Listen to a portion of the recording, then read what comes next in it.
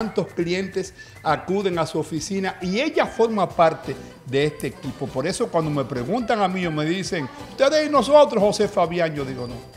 Hay un equipo de profesionales que son ellos los responsables de que este programa esté ocupando una posición siempre muy importante. Conecto desde Santo Domingo con la licenciada Yuditf Féliz. Con el programa del soberano. A mí me encanta, en todos los programas que yo estoy son soberanos. ¡Qué bueno! Qué suerte tú tienes. Suerte. Usted sabe que tengo que darme el bombo porque el que gana es el que goza. Entonces, tengo todo un año para seguir cacareando ese soberano. Es que la calidad arrastra, Judith. La calidad tuya también, señores, se suma a lo bueno. ¿Es verdad que sí? Sí. Señores, hoy vamos a hablar. No todo es Estados Unidos. España tiene también otras posibilidades y hoy vamos a hablar de la residencia no lucrativa. La residencia no lucrativa es la residencia que te da la oportunidad de vivir en España siempre y cuando demuestres que tienes suficientes fondos. No te permite trabajar, pero sí te permite residir legalmente allá, y lo mejor que tiene esta residencia es que a los 2 años puedes sin ningún inconveniente obtener o solicitar la nacionalidad española. El pasaporte español ahora mismo está rankeado como el tercer país, ¿verdad?, con pasaporte fuerte, el tercero en el mundo. Es decir, que además tenemos la seguridad social española, que es muy buena, no se compara con la de otros países del continente americano, porque la supera definitivamente.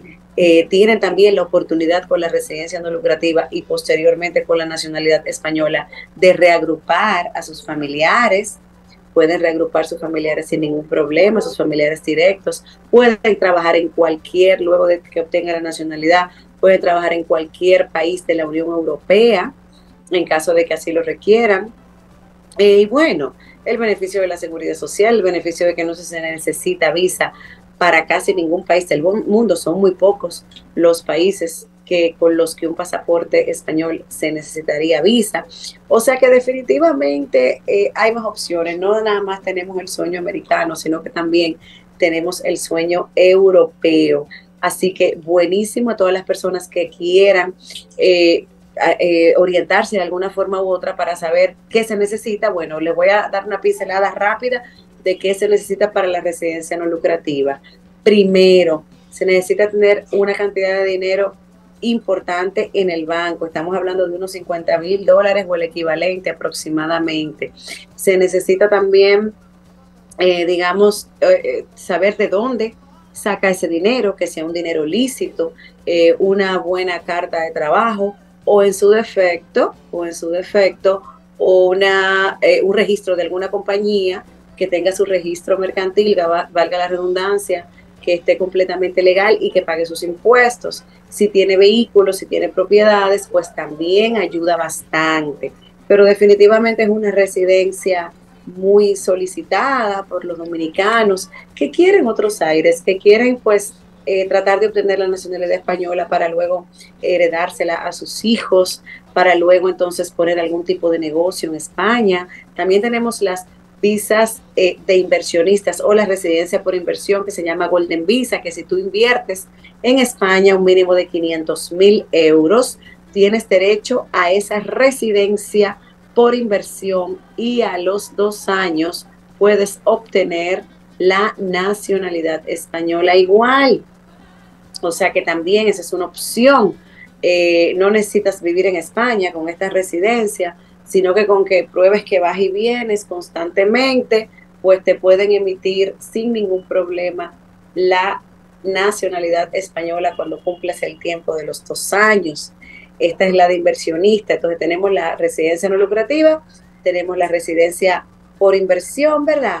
También tenemos una residencia que es para trabajadores digitales, es decir, si tú trabajas, por ejemplo, en República Dominicana y trabajas remoto, entonces te puedes mudar a España, puedes tener una residencia española, siempre y cuando demuestres que tienes esa renta y que tienes pues los, requisitos exactos de manutención y de unos ahorritos extras para poder obtener tu nacionalidad española y posteriormente y anterior a esto tu residencia por nómadas digitales, así se llama. Así que nada, ahí tienen un poquito, ¿verdad?, de lo que es el beneficio de tener una residencia española.